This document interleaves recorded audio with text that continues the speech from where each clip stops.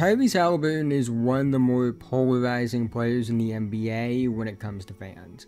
On one side, you have people who believe he's a future top 3 point guard, maybe even future superstar, and he's better than just about every other young point guard in the league. On the other side, you have people who think he's overrated, not as good as his stats suggest that he is, and the numbers are inflated. When the discourse is like this around a player, the truth is probably somewhere in the middle.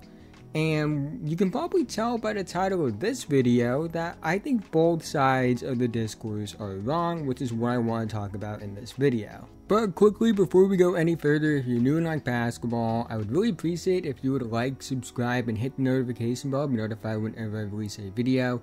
I make videos about basketball all the time, and liking and subscribing are the two best ways you can help me out in the YouTube algorithm and help me reach my goal of 10,000 subscribers. Let's try and get 100 likes on this video so YouTube will recommend it to others. Anyways, let's talk about Tyrese Haliburton. I want to start by talking about why I don't necessarily agree with his supporters and some of the heights his supporters think he can reach as a player.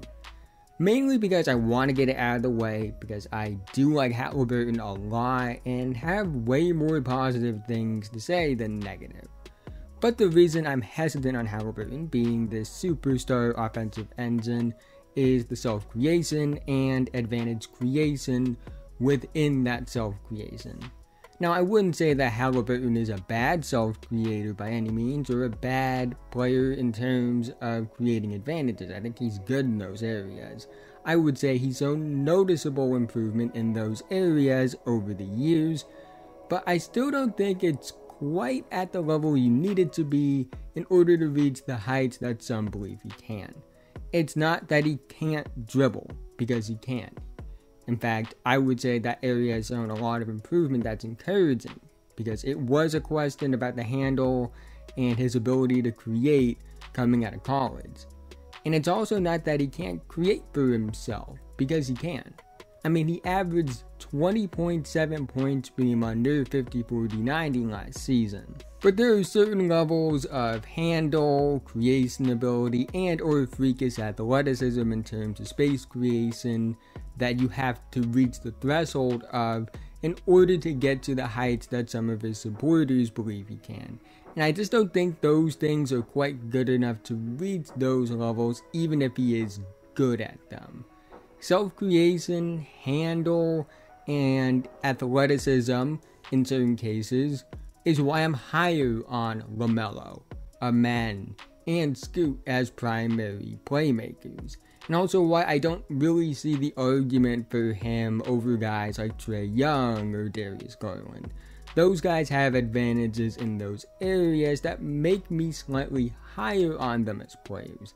I think Haliburton is a really good player. I'm not saying that he's not good, but I do think there are some key areas that other young point guards are better in that give them an advantage, either flat out right now, because I think those guys are just better than him, or guys that have potential to be better than him. Now, with that being said, I disagree with his detractors as well. In fact, I would go as far to say I disagree with his detractors more than I disagree with his supporters.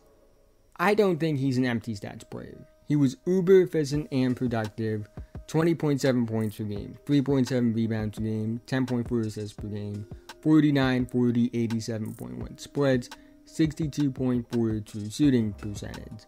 He's the first player in NBA history to average at least 20 points per game and 10 assists per game on 40% from 3, and it is clear he does have a positive impact on the Pacers.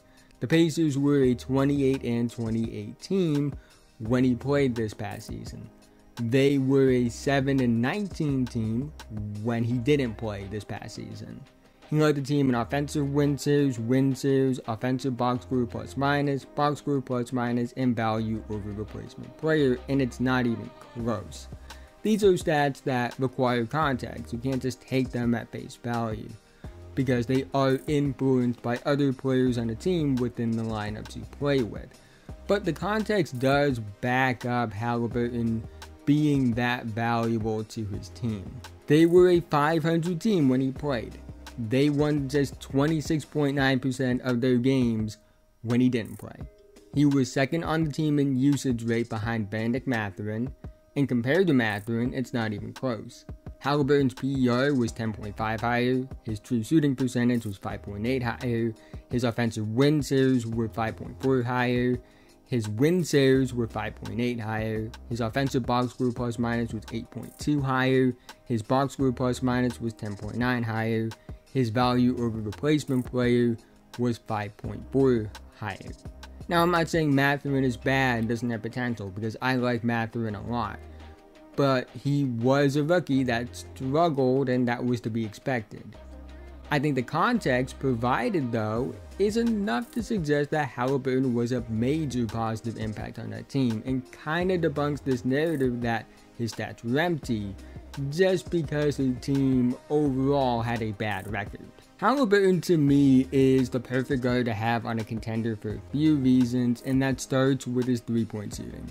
Haliburton has been one of the best 3-point shooters in the NBA the moment he stepped onto an NBA court. He's never been below 40% from 3. He's a career 40.8% on 5.7 attempts. This past season he was at 40% on 7.2 attempts per game. The form is funky, but it clearly is effective. And we saw it with numbers, and we even saw it in the 3-point contest.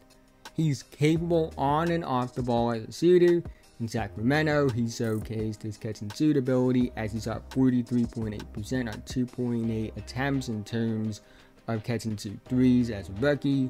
While with the Pacers, he showcased his pull-up shooting ability, 40.4% on 3.1 pull-up threes per game in year 2. 39.7% on 5.5 pull-up threes per game this past season. Being able to hit threes in multiple scenarios is even more valuable than just being a good shooter. He's one of the best shooters in the NBA, which gives him immense value as a guard. Haliburton is also a great playmaker and one of the most efficient playmakers in the league. A 4.16 assist to turnover ratio is incredible for a guy averaging double-digit assists per game. He has elite court vision, he has elite accuracy, he's a high field playmaker, he makes incredible reads, he's improved his handle to the point he can handle those primary reps consistently. Now, does he sometimes look a bit extra with his no-look passes? Yes. But I do think he has really good pass manipulation despite that. He's good at using behind the backs, shot fakes, pass fakes, jump passes, and no looks. And in fact, with the jump passes, that is really what makes him stand out in my opinion, because he's better at it than anyone else in the league. It's really unorthodox to be as good at jump passes as he is. Now, I will say in terms of his pass manipulation, it's not quite as natural as we see with guys like Luka, LaMelo, Trey, or Garland, but those are some of the best in the league in terms of pass manipulation. And at the same time, he still is good at things like that to create advantages. Like with all my thoughts on Haliburton discourse, his ability to manipulate defenses falls in the middle. He's not as great at it as some people who post the highlights of him doing it suggest that he is. He's also not someone I would say just stares at an open shooter and then does the no-look pass. He does it sometimes, a lot of players do it sometimes. And it's not nearly to the extent that his detractors claim he does it on tape. Because on tape, he does showcase a lot of really good pass manipulation technique. I wouldn't say that he's elite, generational, or like great at it, but he does show enough traits on tape for me to believe it is a positive intangible in his playmaking. But while he's good at pass manipulation, he has the vision, he has the accuracy, he has an unorthodox but effective style with his jump passes, he's efficient, makes great decisions. Where I think Haliburton brings his most value as a playmaker is his versatility. Haliburton is good enough to handle primary reps. It's not an elite handle, but it is good enough. It's good enough to create offense for himself to an extent. It's good enough to handle those primary reps. But he also has elite connecting intangibles as well. He's very comfortable playing off the ball and making those extra reads off the ball. Being able to handle primary and connecting reps is very valuable, and Haliburton has it. Haliburton gives you a ton of lineup and role versatility due to his comfortability on and off the ball, which is what I believe makes him such a valuable player. He fits in multiple roles with multiple lineups, which gives the Pacers real flexibility in how they rebuild. Having a 23-year-old all-star caliber cornerstone that's lineup and role versatile allows them to focus on adding the best talent possible and not worrying as much about fit concerns. I'm not as high on Haliburton as some are. I'm also not as low on Haliburton as some are. I think he's going to be a great player. He's well on his way. You could argue he is already. He's an impact on winning basketball. It's clear that when you look at the Pacers with him and without him, that he makes them better. I think he does have potential to be borderline All-NBA good. I think if you build around him properly, he can be the offensive engine for a contender. And I do think the Pacers have done a good job of building around him. I think they've gotten players that fit well next to him. And I think that the great thing about Haliburton is that when you are looking for guys to put around him, you don't have to worry as much about how his play style might clash with other great young talent, because he fits with anyone on a team. That's why he's so valuable. He's a cornerstone. He is somebody that I think can be an All-NBA guy in a few years. Maybe even as early as next year. We'll see. I think the Pacers are gonna be a really fun team to watch this season. And a lot of it is because of him. Because he's really fun to watch. I think if they add a piece or two and the other young talent they already have continues to develop, they're gonna make a lot of noise in the Eastern Conference in the foreseeable future. And I could very well be wrong about Haliburton. It wouldn't be the first time, and it probably won't be the last. He's proven me wrong at every turn. I was wrong about him on draft night. I was wrong about him even after I realized that he was probably better than I thought he was going to be entering the league.